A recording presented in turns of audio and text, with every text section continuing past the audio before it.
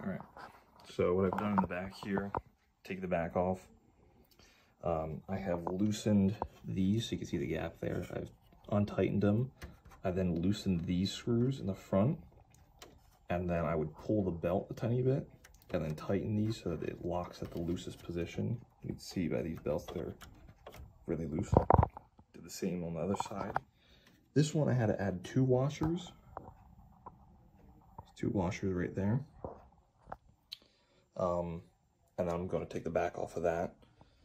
These ones are not genuine Gates belts. There's nowhere I can really see on here. I've taken pictures of them, put them up now. There's nowhere I've really seen with their Gates belts, but these replacement ones are, turn it around here. You see Gates right there. This is not on the original. There's none of that writing on here, so I don't think these are originals, but I'll get back when I take that back off. All right, took the old hot end out. As you can see, that's why it was replaced. That thing is, let me see if I can get a better view. Yeah, I don't know if that's jacketing or bare wire, but that doesn't look nice. Probably gonna salvage the hot end because it's still got a hardened steel nozzle on it, but took off main board and the extruder to get all of this off. It's basically stripped down. I left the sensor down there because I don't feel like taking that off. I had to use, where's it at? Here it is. Had to use flush cutters to cut the zip tie into pieces because they put it way too tight. Like this one, you can't move that at all. I just unplugged it from the board, took the main board out, and now it exposes these here. So you see the ends of them there. So what I'm gonna probably try and do is, because if you look at the online CAD files, let me move this forward. There's a curve right here. When I take these off, this screw here, I take this screw off, there's a curve that is almost impossible to realistically do. So I'm gonna try and glue them before I take off these. I don't know how I'm gonna do that, but I'm gonna try and see how that goes. All right, so I pulled the old belt out. It was glued on the back side, I think, or something like that. I tried gluing the new belt to the old belt. Didn't work out too well. It just didn't stick at all. So what I'm doing now is I got a twisty, and I bent it at the same angle as this. If you don't have a twisty, buy anything, I guess. You could probably use the zip ties that they provided. I go buy some bread or something, I don't know. A twisty, and just bent it in the same shape and pulled it around. So in the CAD file, this line on the side goes all the way through. Like it should be, if my camera could fit through there, it should be a clear shot all the way through if this motor wasn't there. And I'm basically gonna try and duct tape the new belt to this, pull it through, match it with this belt, duct tape it to this. I'm doing this way too complicated. I don't care. Duct tape it to this one and then pull all the way through the system. So we'll see how that goes. All right, so I couldn't fit anything through because it sucks. So I took the front plate off. There's a motor there, and those are the bushings. So I'm gonna try and not disturb it. I'm pretty sure they lock into a center channel. I'm just not gonna mess with that because I don't want to, and it seems like a really, really bad idea if I do so. I'm gonna move the motor, goes through. Oh my God. Oh my God. Okay. It's fine. It's fine.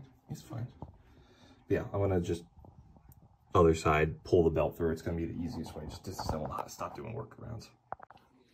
All right.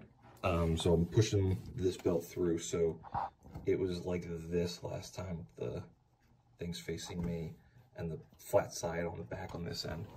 So I just pushed it through, and I'm going to pull it around this side. I'm just going to line it up. I'm going to try not to do that as much as possible. I'm going to try and either duct tape, super glue, or all the above this, so that when it goes around all of this, I'm not losing my mind. This is probably the easy part to put back together. This is really still scary, like just the fact that it's held on by nothing. But I'm gonna try and duct tape, super glue, the whole 9 yards, everything, and pull it around. And when I inevitably break something, I'll record it. All right, duct tape wins, super glue sucks. I have these two super glued together. I honestly have no idea how I'm gonna unsuper glue them because it has been a few minutes, but here's the super glue joint. That looks like it's about to break. So I better do this. I'm just pulling it through gently, not like rushing it through. What am I pulling? What am I pulling? Oh, I am pulling the correct thing. Yeah, I left this one plugged. I'm just slowly and gently pulling through. I should gently pulling through, because if this comes off, I'm boned. I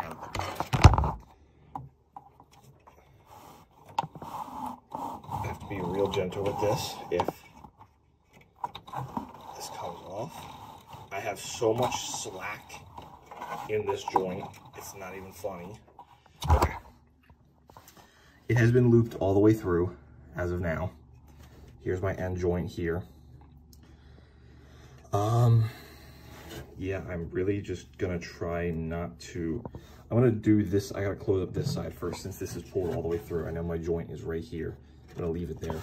I need to tighten up this side first with this tightener. They also gave me a new set of fasteners, but I think it's fine to use the same ones. I don't know, I'll check. I'll probably say if not. This has been a big disassembly of the hot end. At least now. Oh my God, those bearings are off. Okay, that's it. I think there's alignment keys there, so that'll go back on, hopefully. But if not, oh well. Science, I guess. But yeah, just take it apart. It's gonna be the easiest way. Only do one at a time. Don't do all of them. You're gonna screw something up probably. I guess I have to make sure these are aligned at some point. I don't know how I'm gonna do that, but I will.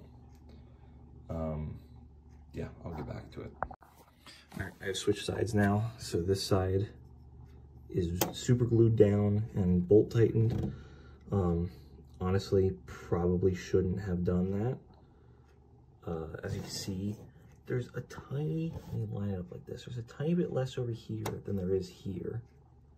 And that's a kind of an issue because this side, I don't know if it's gonna get enough grip now or not.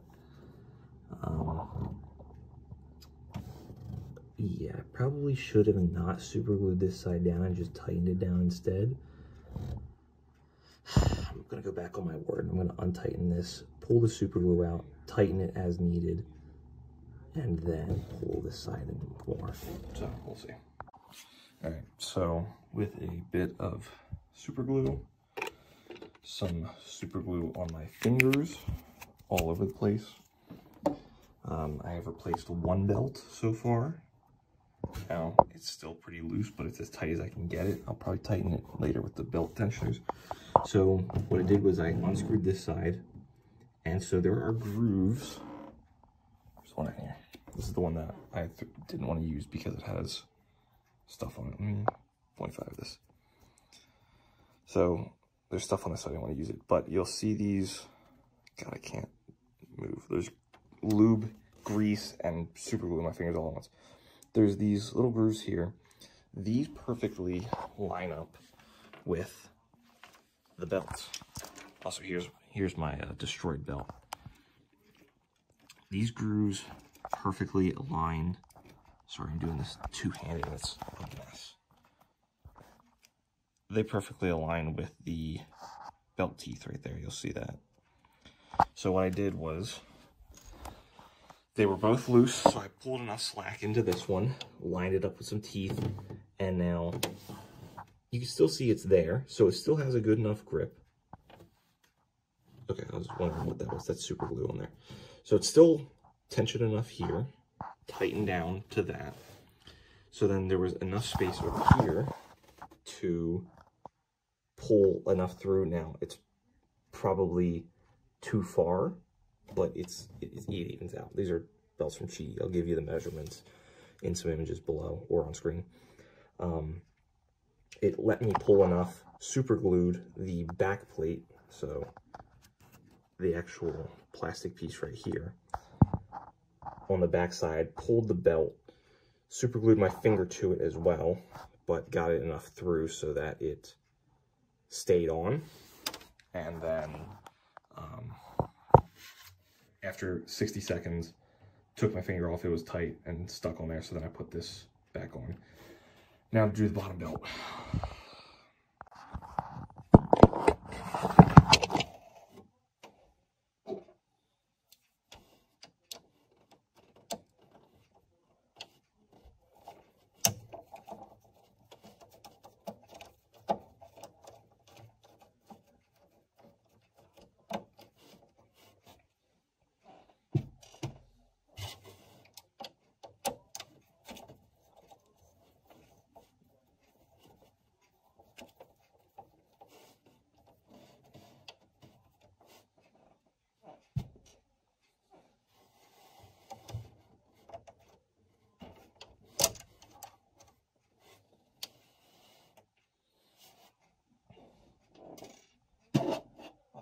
That's gone.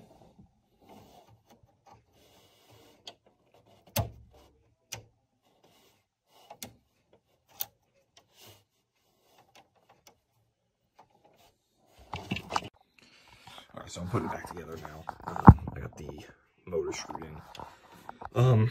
I basically did the same thing on the left side. I took off the right side first, fed the belt through all the way around the loop. I super glued the old belt to the new belt first. Damn, the motherfuckers need to shut up. Hold on. There we go. Fed the belt, or glued the belt to the other belt, fed it all the way through the system. I still need to verify that they're level. I have no idea because my tensioner is still, you know. So I just fed it through the whole system very lightly, especially around that area where there's like 3 different turns. Fed it through, then on the right side here, and this sucks, there's not as much visible as there is on this side because I locked it into place with the teeth like I showed earlier. Kept it in place there, and then over this side I just pulled as hard as I could, as much as I could, then locked it in place after the super glue set after 60 seconds. So that's the belt replacement. I'm pretty sure these are still decently loose. Obviously still need belt tensioner. But yeah, this is probably the worst instructional video because I showed absolutely nothing of it because it's just too much of hands-on to show it. Just take apart the front and the back. That's all I really have to say. There's screw there, and then those 2 black screws there, and this will clamshell off. Make sure that the brass bearings in there are in line. They lock into place into these upper pieces here, so it's pretty hard to mess it up. It won't close unless you lock them into place. Once they're locked in, you're good to go. Just start reassembling everything as is. Make sure you keep your screws organized. Mine are somewhat organized. And yeah, just go from there, see how it goes. All right, so this is as I'm editing. Belts are on, working good. I did some test prints here. these two. This is in PETG because that's all I had laying around that I wanted to do. So they are still stiff, they do work. There's still an issue with this bottom one. You're not gonna see it unless I move the head. I don't know if I'm doing that right now. When I move it all the way to the left, it's in the middle of that bearing right there. And when I move it to the right, it slowly moves down to the bottom. Now, from what I was told, that is due to a loose belt. But I just replaced these belts. Those tensioners are on as much as possible. So let me do some measurements here. So if this one has a V on it, which means it was at a 45-degree angle. So this one is X and Y. This is X, this is Y. So it was printed like this on the bed, as if it was a typical CoreXY. This one was printed at a 45 to match in line with the motors. This is how I tested before, if the motors were tensioned equally. Or not the motors, the belts. So I've done this test before, and before it used to always be in line. Now, when I grab this here, should be 100 millimeters. Now, shrinkage and all that, I just need them to match. 99.97, let's say. Yeah, 99.77. This side, bring it back out to 100. 99.9. So there's something with one of the motors or one of the belts. I don't know how to properly fix it. I don't know if the correct answer is, wow, it's 99.7576. 99.9. That's what, 0.15 off? Jesus. I don't know if the proper solution is to put that bushing block, I guess, or the tensioner block in on just the X, or if I should change the motor steps per millimeter. I don't know. They're both the same size belts, both equal. So I don't know if that's what I should do. I'm kind of lost, as I thought this would fix it, but I guess not.